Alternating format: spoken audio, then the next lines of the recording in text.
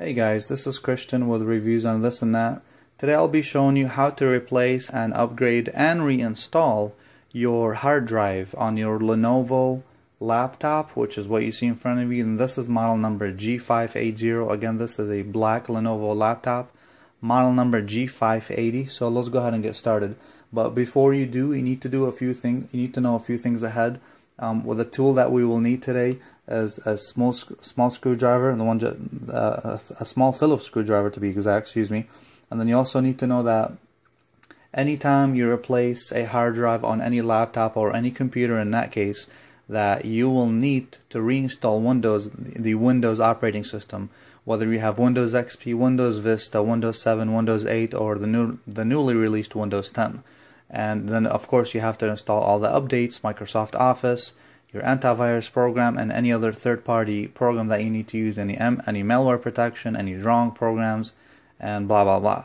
So and now the second thing you can do is, if you don't have the official copy of Windows 7 or Windows 8, an actual Windows installation DVD, the second option is that maybe you know how to clone your hard drive, which there are several ways to clone an entire hard drive and basically copy it onto a new hard drive.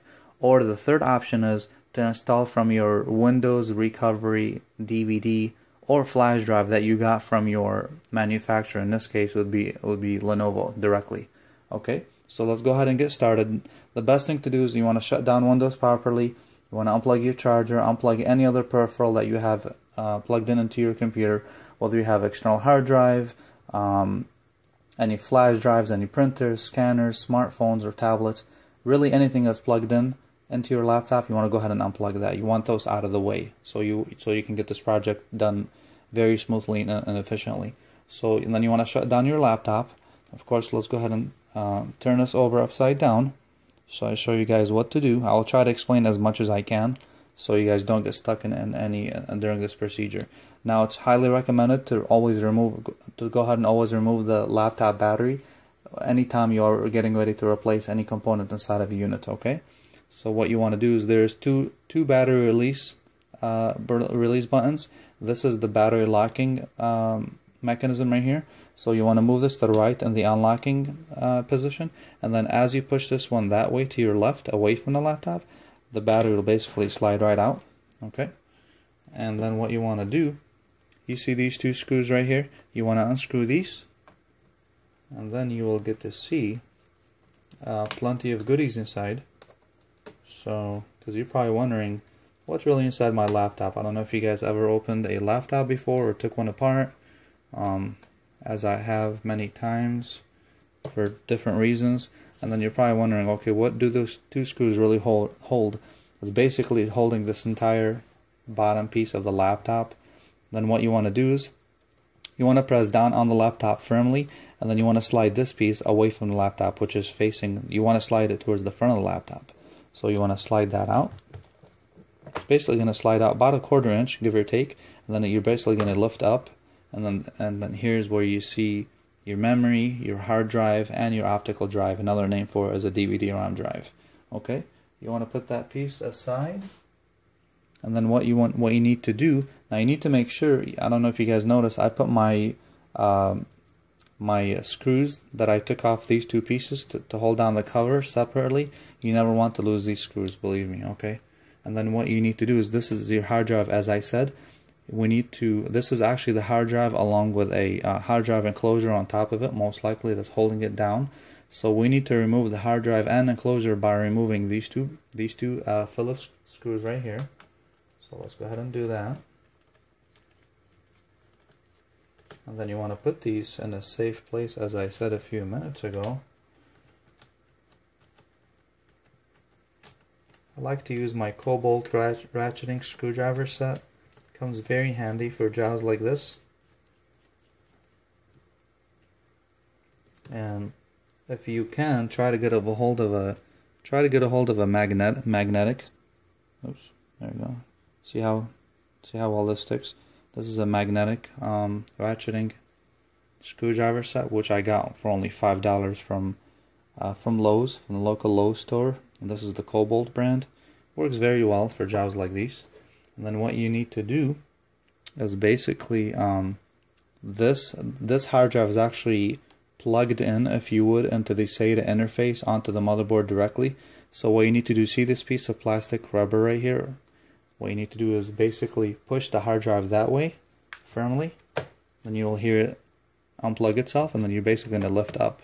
Okay, and then what you need to do is remove these 4 screws. Here's 1, 2, 3, 4, which is very common for pretty much any hard drive enclosure on many laptops.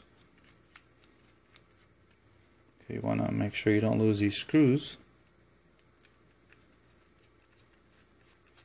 You gotta have some patience doing these type of projects, but you are also saving yourself quite a bit of money to go see your local computer technician, because some people are pretty pricey and they charge some outrageous money to do these tasks, which do not really take a genius to figure out, to be honest. Okay, so that's screw number 3, and here's screw number 4. One thing you need to understand and also pay very close attention to, you guys might not have thought about this, or maybe you have, is that once you take out the 4 screws, be very careful, because normally now the hard drive is very loose and it just basically slides right out almost in any position from the hard drive enclosure. And then you need to pay attention how this hard drive is sitting.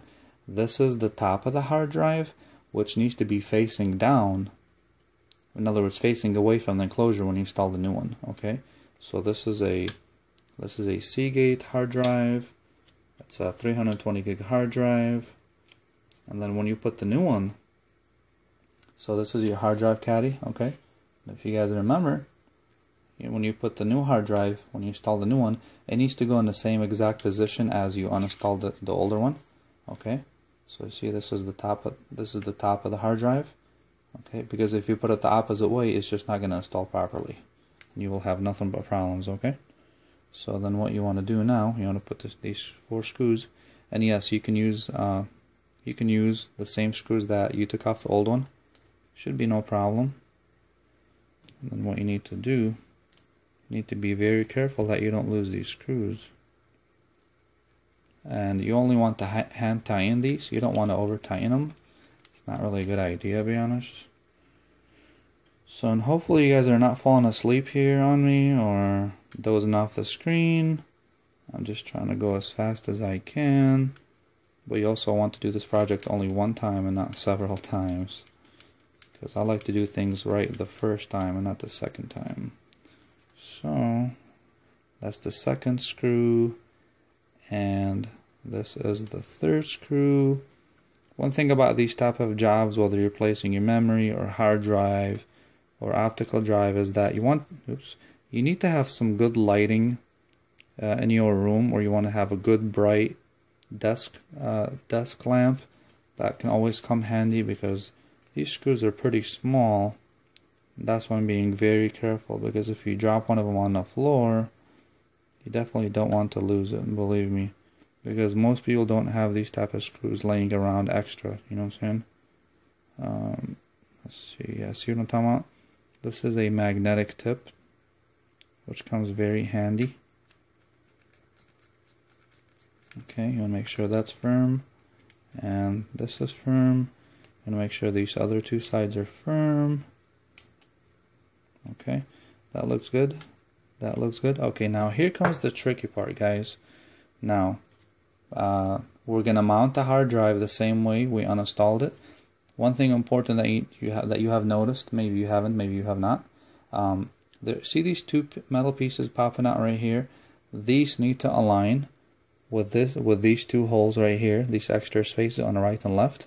So basically, you lay the hard drive in there in that position. You just lay it down flat, and then what you need to do is basically pull the hard drive towards you, and you will see that it snaps in. And you also can push it from the back of the hard drive.